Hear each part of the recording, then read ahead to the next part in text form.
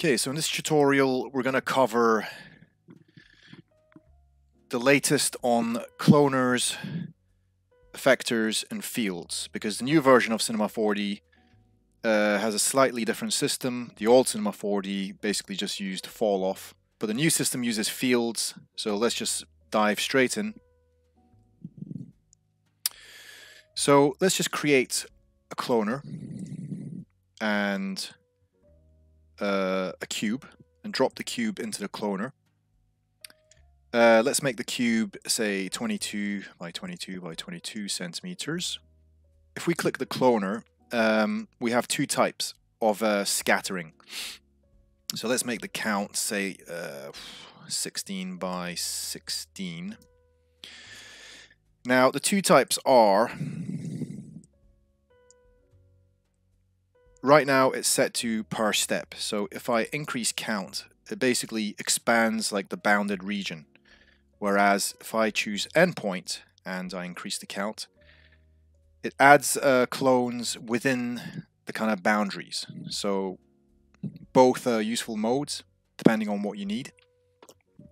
Let's just start by adding a random effector. So make sure cloner is selected, go to MoGraph, effector, a random. So we have a random scattering pattern.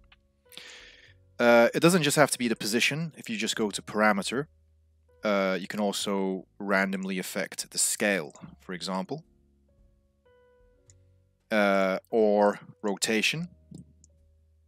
As you can see, we're affecting just a rotation, or you could combine position and rotation. So another thing to watch is if you click on cloner, it basically has an effectors tab, and just make sure that the random effector we created is added to the effector kind of list. So if I were to delete random from the list, then it stops having an effect on the cloner.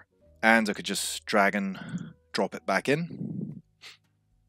So this is great. We have this random effect, but let's say you want it to influence just this corner here.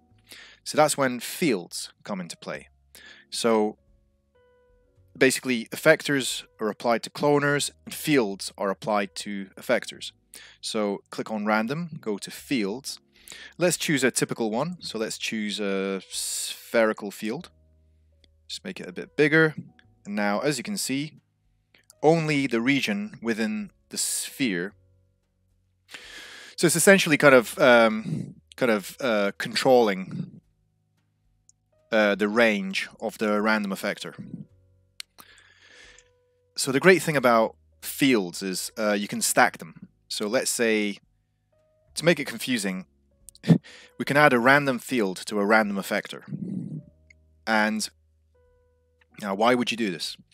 Well, because the random field has an animation setting, and we can basically speed up, kind of increase the animation speed, play it back, and the clones are now moving.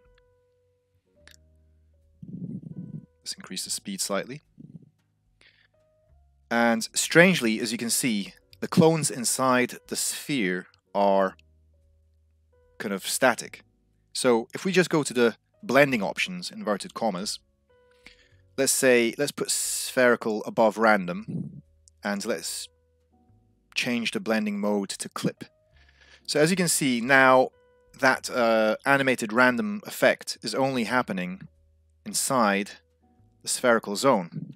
So that gives you an idea of how these fields can be stacked to create very interesting effects. So anyway, the last thing is if I just move this spherical field, you can basically kind of reduce the influence of the spherical field. This by pulling it back, you can see like the outside clones begin to get affected as well, because the spherical field is kind of having less total influence. If you put it at 100, only the random effect animation only occurs within the spherical field. But as it loses strength, the outer clones begin to get affected as well, until at 0% it's just a random field. So you can also not only can you blend fields, you can also give them different strengths. It's very similar to Photoshop blending options. So really cool stuff. I'm just going to keep it simple.